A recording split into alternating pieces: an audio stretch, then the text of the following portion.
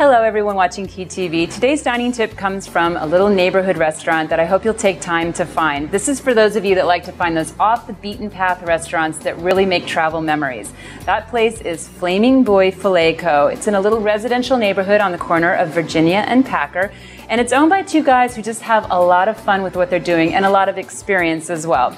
You're going to see lots of personality in the food here. It's things that come from family recipes like their classic lobster thermidor dish. This is by chef owner Fred Ish's grandmother's recipe. They're also going to have fresh seafood. Now, I can't even tell you how particular they are about their fresh catch. It comes in daily. They pick only the best, and you're only going to see local seafood here. When preparation serves it with a banana salsa. One of the things I like on the plate is they do a little broccoli cake. It's kind of like a sweet, spicy muffin with broccoli in it. Great way to get your vegetables. You're also going to have meat dishes if you want, like Danish baby back ribs. It's in a spicy jalapeno barbecue sauce with a side of Szechuan green beans. Little heat there, so definitely have a nice cold beer with that one. Desserts too have lots of humor, fun, and great flavor. So they have a chocolate quesadilla like you see in front of me.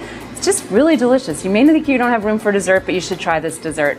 And here I have some black bubbly. So this reflects the really unusual boutique wines that they serve here at Flaming Buoy. I personally love special wines. They fight hard to get really unique ones that no one else carries, and you're going to see them changing all the time. I mean, black bubbly, where are you going to get that?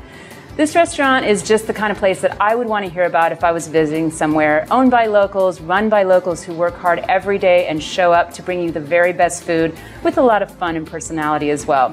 Flaming Buoy Filet Co. That is my dining tip for you today. I'm going to lift some black bubblies to that.